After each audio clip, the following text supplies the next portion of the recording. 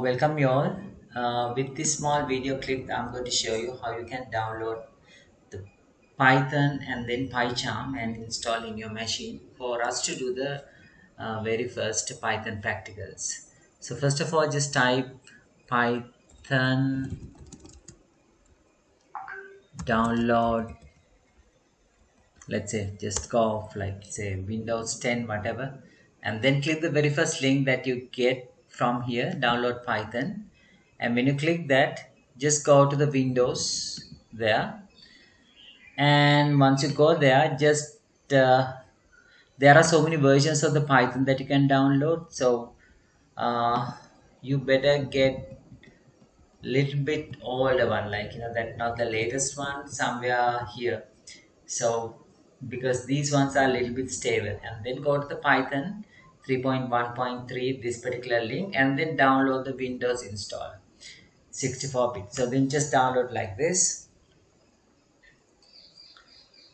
uh, that's it. So you will get the download file, uh, and the second thing what you want to download, go back again to Google,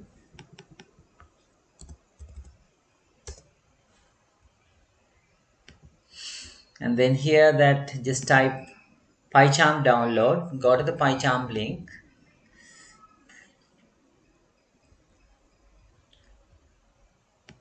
and then here scroll down a little, and then you will come across with the pycharm community edition, and then here that it should be the Windows version, and just select that and then click download, right?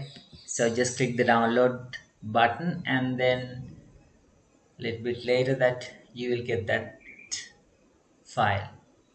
Okay, right. So then that's how you want to download those two files. And as a next step, then once you complete the download, go to the Python file that you have downloaded and double click. This is the first one that you have downloaded, right? And then you will get a first screens like this, and then select this at python.txt to path. So then please make sure to click this, and then click install now. That's it. You just want to select add it to the file path, and then click the install now, so you don't need to worry about where it's going to install. So simply just click on that link, and it's going to install to the place where you want it. Later on that we will learn that to install into a particular location, but right now just do your installations like this.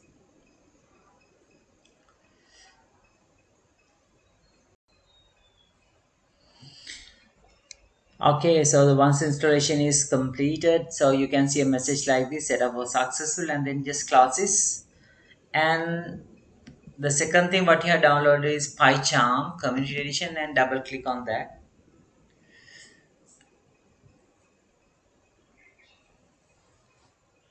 Asking a destination folder to install the file, and then click yes.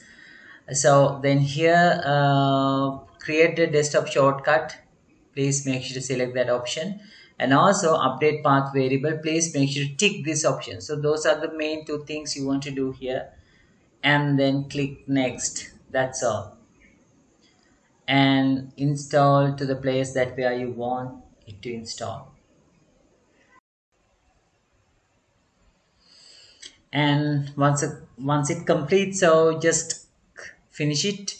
And it might ask you options like reboot now. Okay, of course that you just want to do that, but just finish it off like this. And once installation is completed, then you can see icon like this, Python community edition. So double click on that.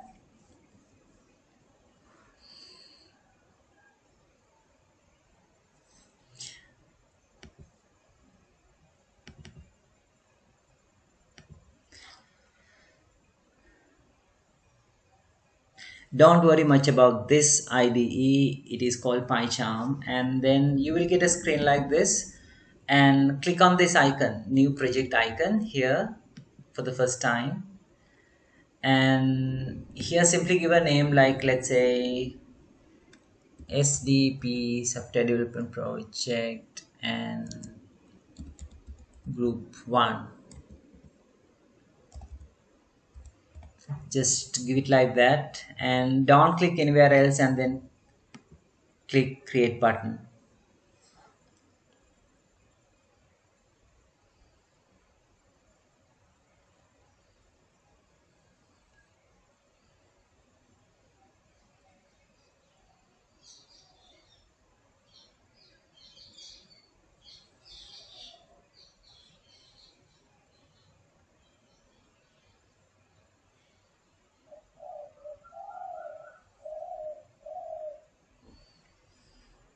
Okay, so then once you do like that, you will get a screen like this under the project, and then a screen like this.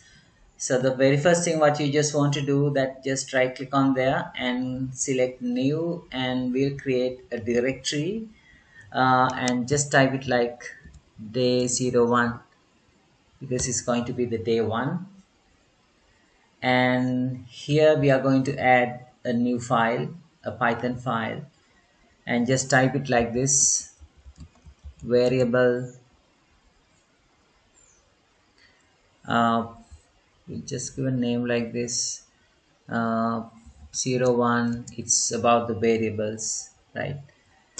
uh, right, so that's it. And once you type a name like that, once you select that file, then you will get a screen like this, that you can simply type something like this. Let's say I'm going to type it here as like, let's say number equals 10. Don't worry that still that you don't know any of these things. Perhaps some of you might aware about it, but not many. So once you type it like this, just type print.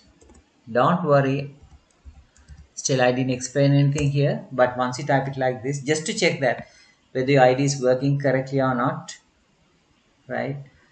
And once you type it like that, just select that the file that you have typed and click here run 01 variable. And once you do that, if you see the output like 10, it means your ID is already perfectly set up, right? So those are the two things that you just want to install. That's all. And just click on this button and then close it. For the time being, I just want to show you one more thing here, under the group 1. So here that I'm going to show you the second project that we are going to do, actually the very first project, web design project. Perhaps last time also you saw this. This is what you are going to learn how to develop, right? So with all these elements step by step from a very basic, right? So just have a look, the about page, the features, then the screens, downloads, and then contacts, right? So this is what you are going to learn as a second project. As a first project, after you learn about the Python, the IDE, the software that you want to develop this particular website, I will let you know by the next class day, right? So then hope you all will join, and please download those necessary softwares and then get ready uh, for this amazing journey, right? Thank you so much.